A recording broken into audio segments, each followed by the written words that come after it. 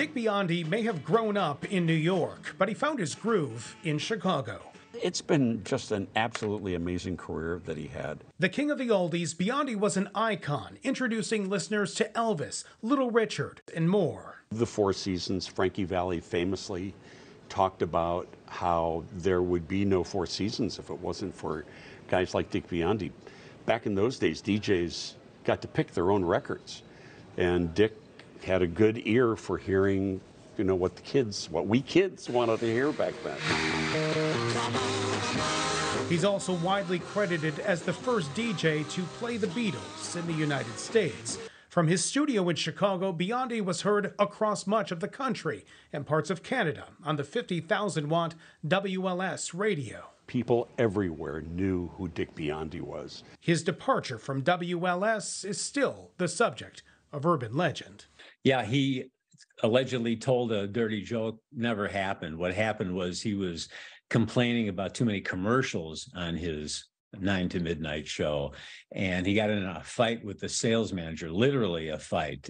They came to blows one night in the station, and Dick was told, just go home and cool down. He wasn't really fired, but Dick's pride, I think, got in the way, and he wasn't going to come back. So he took that as the end of his initial run here in Chicago. After a stint in Los Angeles and other markets, Biondi came back to Chicago. And in 1984, he was the signature voice of the oldies radio station WJMK for more than 20 years. It was a comfort factor to hear him. Everything else changed in the world except the way Biondi did a radio show. This is the Wild-Eyed Australian, Dick Biondi.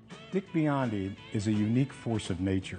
Roses are red, violets are blue. If I don't read a commercial, the boss says I'm through. A newly completed documentary, the Dick Biondi film, is just now premiering.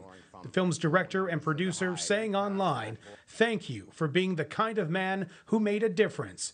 Thank you for helping so many artists live their dreams and for inspiring countless disc jockeys to follow in your path." I think that's what sustained him on the air for 67 years. That's unprecedented. Dick Biondi, a man who worked into his 80s at more than 15 radio stations, stepped away from the microphone in 2017 due to health problems. That was sad, because I know Dick would have wanted to come on and do a farewell to all his listeners and thank everybody, but it was not to be. He died June 26.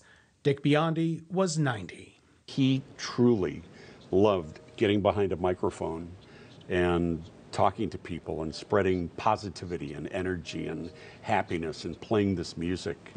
It was a great life and a great career that he had. Sean Lewis, WGN News.